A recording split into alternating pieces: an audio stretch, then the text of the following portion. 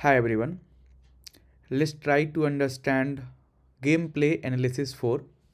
We have already solved gameplay analysis 1, 2 and 3. You can look into the playlist and you can look into the answer of all those questions. Let's try to understand this particular question, that is the gameplay analysis 4. Here we are having one table which is the activity table. It do consist of 4 columns: player ID, device ID, event date and game played.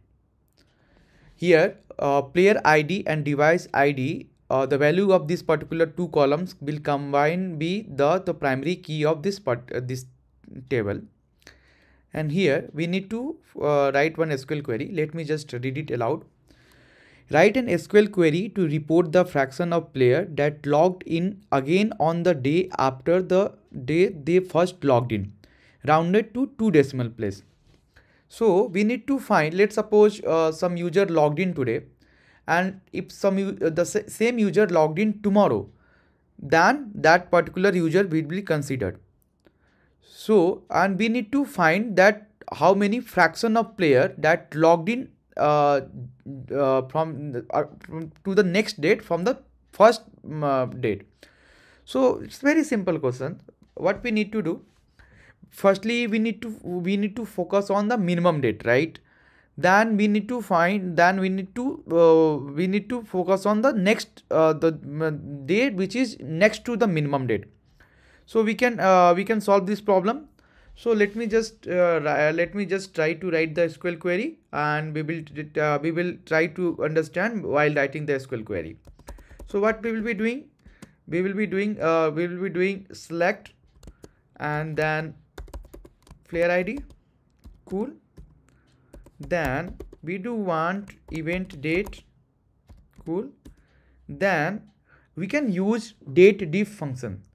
And how this date diff functions will be helpful? So what this date diff functions will do? Let's try to understand what is the date diff function. We will open one link and we will try to understand. So this date diff function in MySQL will give you the differences. Okay. So let's suppose this is the first date, this is the second date. If I will run it, then it will give me 10. Let me just run it once. Cool. So this was the 25. This was the 5th in the month of June, right? 25th and 15th June. So difference is 10. Cool. So we need to find the date. We can use the date diff function, date diff, and in date diff we will be passing two columns, right? The first column will be event date. Cool. And what will be the second column?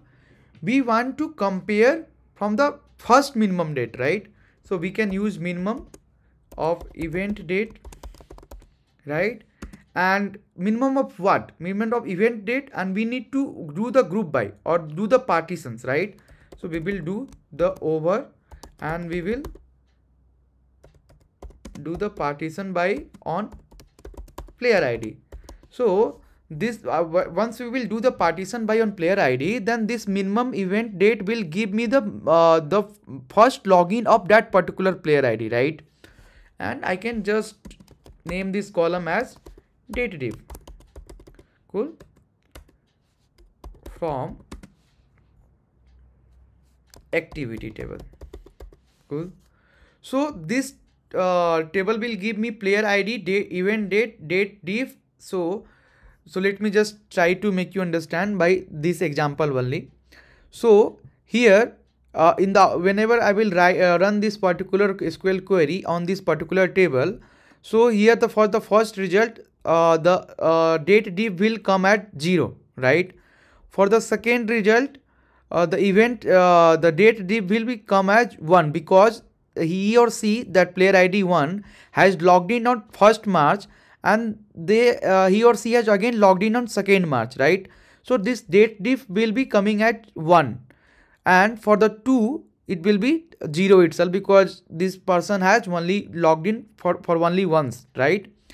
Likewise for the 3 it will be for this particular row the date diff will be 0, and it will be some value, right? Some value, it will have some value, but it will be near to it will be the difference between this date and this date, right? So, and we only want those player who actually reported on the consecutive date from their minimum date, right? And we want their we want to calculate the fraction. So let me just run this particular query and show you the result. This will not be my final result. But we will try to solve it by by taking some smaller steps. So let me just run it. I will just try to show you the result. I know it's wrong because we have not calculated the final result. Okay, so for this is the sample data, and what output I am getting? I am getting for player ID 1 and event date is this, and I am getting 0, right?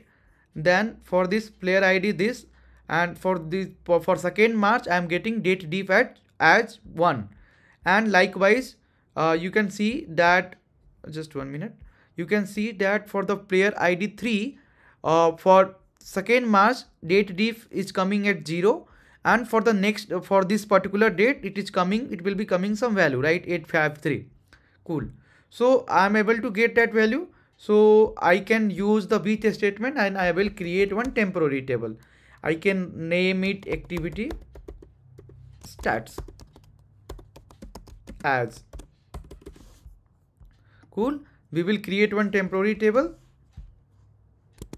and intermediate table, whatever you call. Let me just refactor the code little bit, so it will be reformat the code little bit. It will be much easier to understand then. Now we want to calculate the fractions, right? So for the calculating the fraction, what we need select, and we need count of distinct player ID, right? Let's just reformat it, and we will be dividing. I can use some subquery, and I can do select count distinct player ID from activity, right? Let me just do this, reformat little bit, from activity stats, and I can do the filtering where date diff is equal to 1. Cool. And we will just I think it required some rounding. Okay, then we will use the round. Cool. Let me just reformat the code little bit.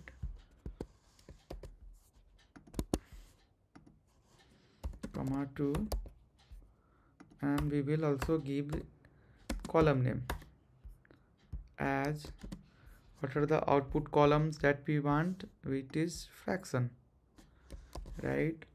Then we will do the fraction. Let's try to run it.